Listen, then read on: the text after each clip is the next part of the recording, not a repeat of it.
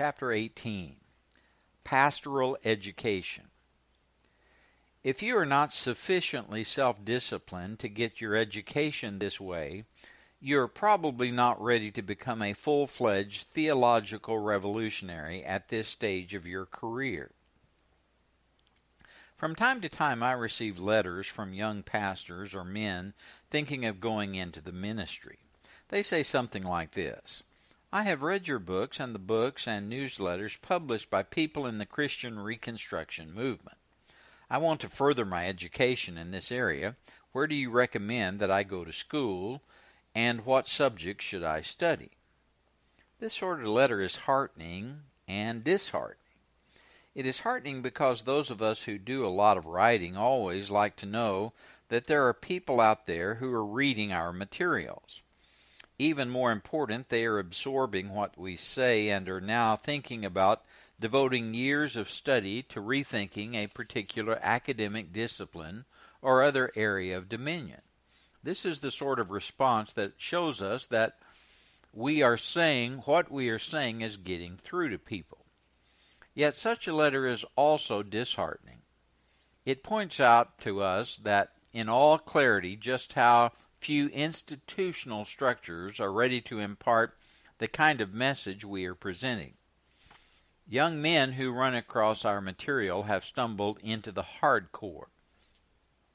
They may not yet grasp the implications of just how early they have arrived at the party. I haven't ever read that Marx and Engels received letters from enthusiastic new converts asking to be directed in their graduate studies. I never read anything about Marx and Engels setting up some sort of accredited communist training program. The same holds true of Charles Darwin, as far as I'm aware. But if such letters had come, what could the founders of these enormously successful ideological movements have said in the year, say, 1862? First, the movements were new.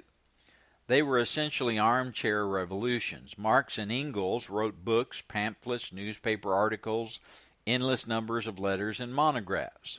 They wrote between them from the early 1840s until the 1890s. The quantity of their materials is huge. Much of the correspondence is still untranslated. Between them, they reshaped the thinking of several generations of revolutionaries and socialists. But they never started a university. They never even published a newsletter. Inconceivable. Darwin is known for his two major works on evolution, Origin of Species, note, and Descent of Man. He wrote many other books on flowers, animals, and other detailed and long-forgotten topics. He carried on a voluminous correspondence. But as a semi-invalid, he never organized a meeting or started a graduate school program. He sat on his couch and watched the plants move. Literally, that's what he did months on end. Then he wrote up his observations. He changed the world. Early phases. When a new ideological or religious movement appears, it generally is marked by several features: little money, few followers, lots of opposition, little if any cooperation from existing institutions, young followers, experimentation, dead ends, and an emphasis on communications. Sometimes the communication system is verbal, meaning face-to-face. Sometimes it is written, pamphlets, books, newsletters, etc. But the message is the key for long-term results. No charismatic prophet can supervise the movement after he is dead. For the movement to survive, it requires a body of written material, unless it is strictly hermetic, meaning initiatory, occult, or elitist. The problem which faces the adherents of a new movement, religious, scientific, ideological, political, is that its unique perspective condemns it in the eyes of those who have established the existing institutions.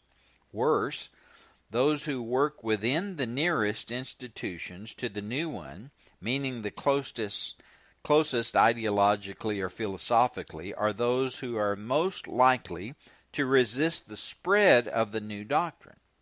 The proponents of the new doctrine, or new applications of the older, established doctrine, are saying, in effect, those who have gone before did not see the full implications.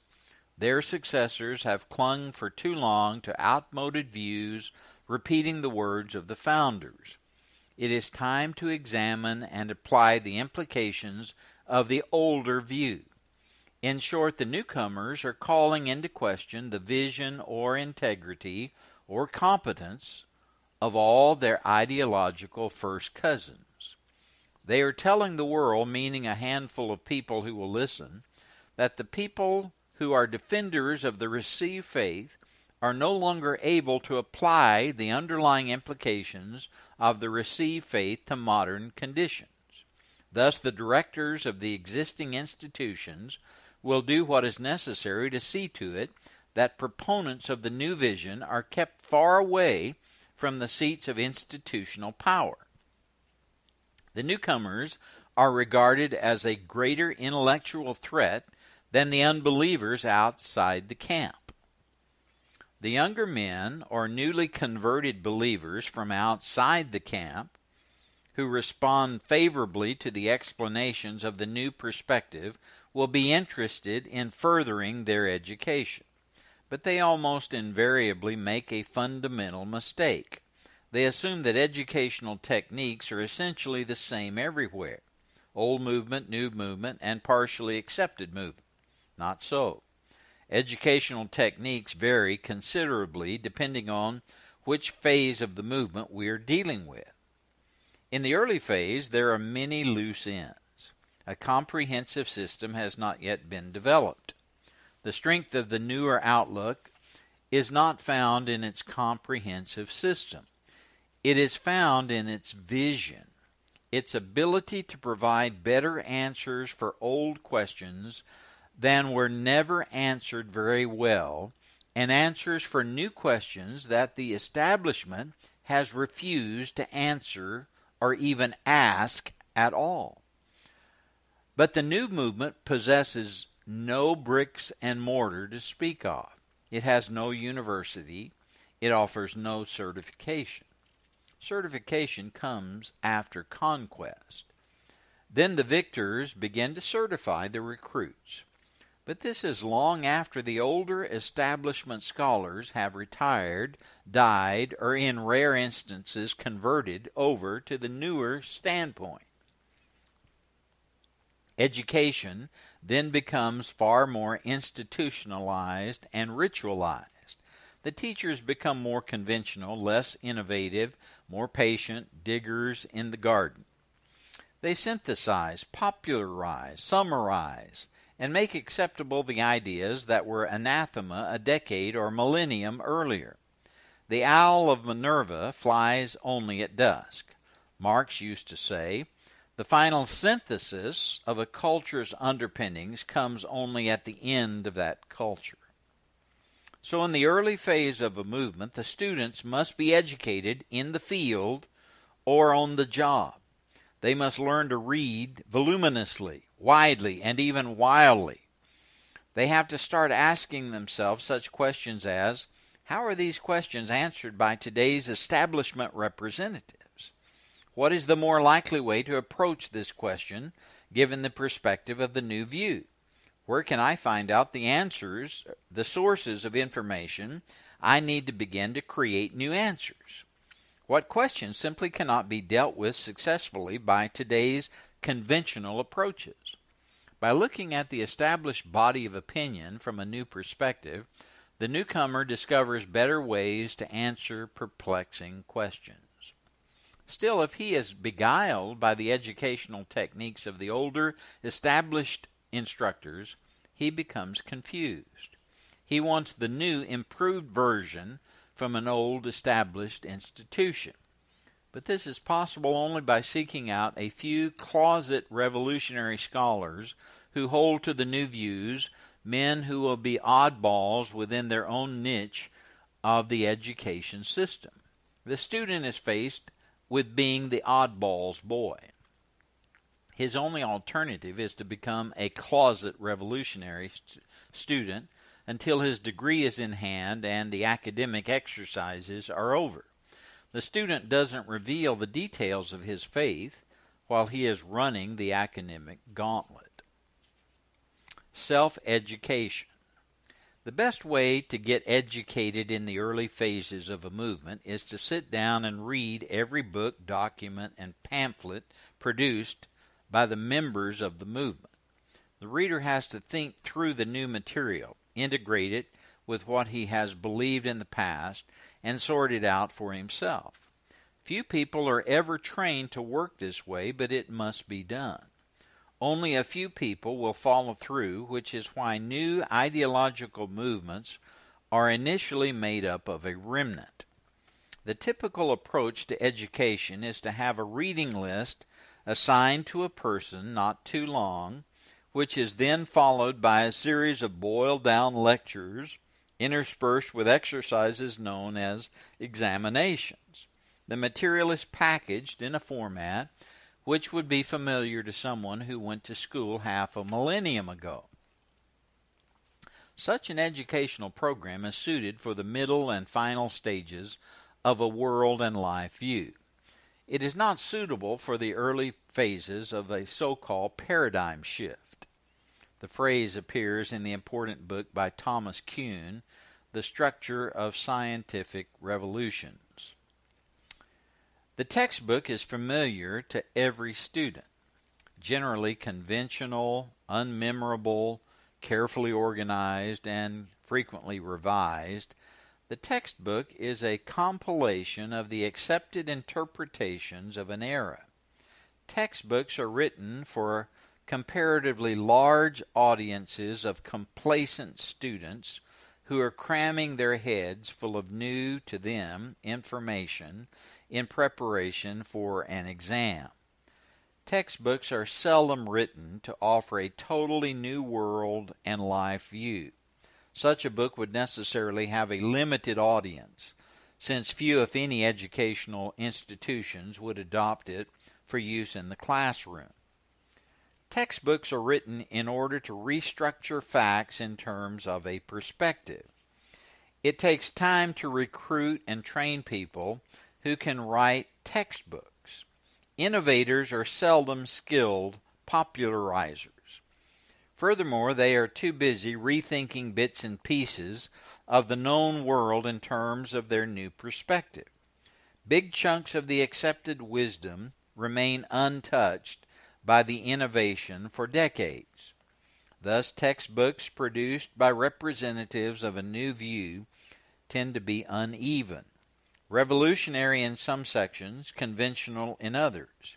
It takes years of rethinking and recruiting to develop textbook writers.